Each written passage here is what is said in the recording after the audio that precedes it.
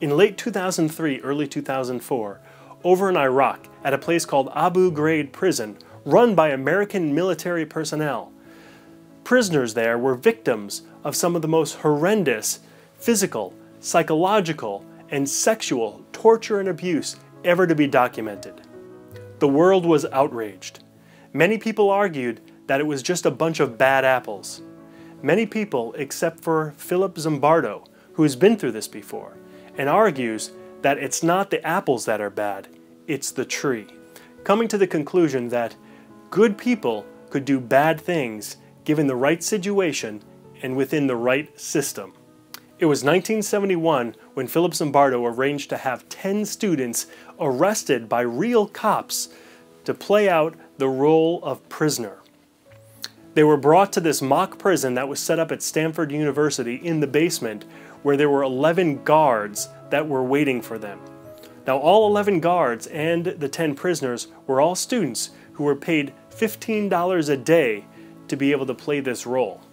Now, Philip Zimbardo specifically picked students with a moderate demeanor who had no past criminal history record and who were representative of their peers. Zimbardo explained that the purpose of the experiment was to see how the students would react in the social roles of playing either prisoners or guards. The guards jumped right into the roles of abusive prisoner guards, and the prisoners jumped right into the role of submissive prisoners. Now, the guards were instructed that there should be no physical violence whatsoever. However, they found a way to make the psychological and sexual abuse just as bad. This continued for over 6 days until a third party saw what was going on and urged Zimbardo to stop this experiment at once. Several of the prisoners had to be let out early due to extreme psychological adverse effects. Although the experiment was terminated early, it was a success.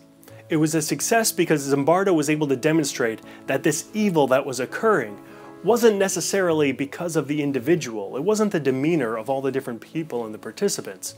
The evil that was occurring was inherent within the system itself, and it was also part of the social situation. This experiment, now over 40 years old, caused a lot of people to take another look at our justice system.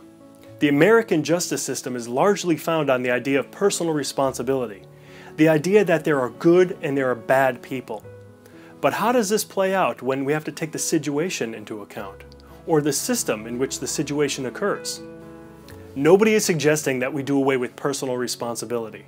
What is being suggested is that we take a closer look at the social situation as well as the system in which that situation occurs.